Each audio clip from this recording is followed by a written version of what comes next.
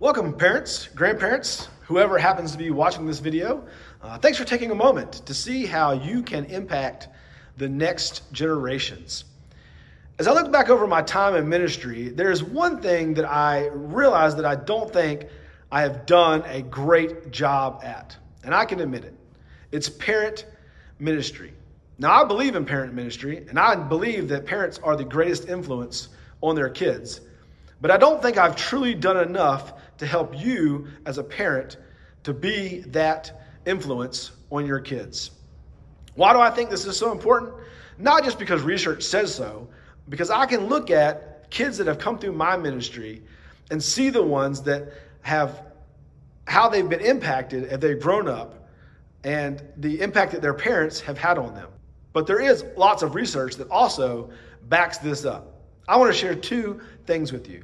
The first is that just 1% of students aged 15 to 17 raised by parents who attached little importance to their religion were highly religious when they became adults, which basically says it's very rare for a kid to not go to church as a kid and then go to church as an adult.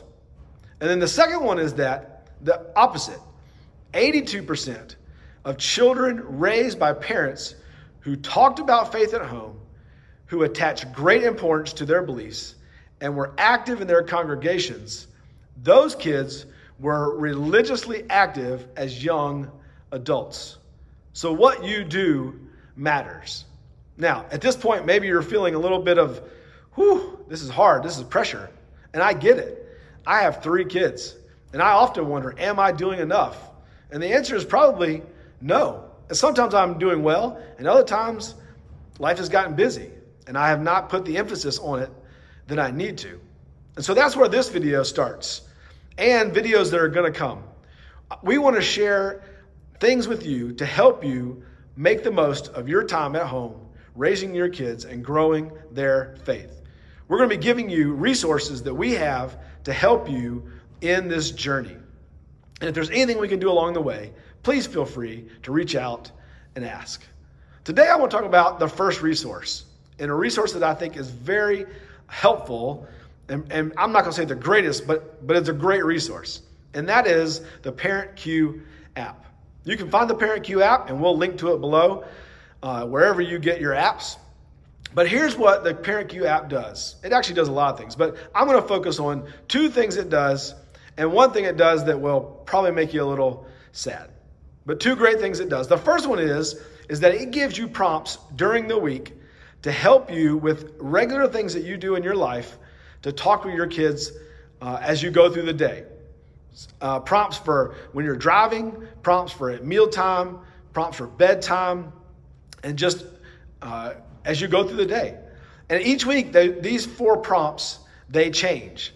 And so whether you, maybe you didn't make it to church this week, or maybe you're watching this video and you don't even go to my church, that's all right. That's where these prompts are very handy because they're not tied to what we're learning specifically on Sunday mornings or Sunday evenings. You can use them whether you use our curriculum or come to Sunday school or Foundry or not. The second part is it does have stuff that is tied to what we are teaching. If you are preschool or elementary school, then you can go back and watch the videos that we watched on Sundays. It also has the memory verse, and it has links to God times you can do with your elementary kids and parent cues that you can use as a parent. Some of the information on your parent cues is what is included in this app. If you have a middle schooler or a high schooler, it links up with what we are teaching on Foundry on Sunday nights. It has the Bible verse that goes along with our lesson, as well as a link to a devotion you can find within the Bible app. And I think it's a great way to interact with your kid through technology, which they love anyway. And the third thing is that, this is the sad part, it does provide a countdown with how many weeks you have left with your kid before they graduate. Now, it is sad to watch those weeks as they go down, but it's a great reminder that we need to make the most of the time that we have with our kids.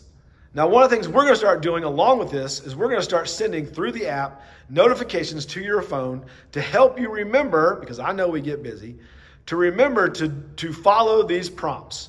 And so you got to make sure your notifications are on to get the prompt, but we want to prompt you, and I'm not going to do this every day, but 2 or 3 times a week, you should get a prompt that helps you remember, hey, I need to have a faith conversation with my child. Right there, easy for you to do. So make sure you look below and download the app. Or if you're at church, I'll be happy to show you where it is. And if there's anything else I can do, please feel free to ask or reach out. Hope you have a blessed day.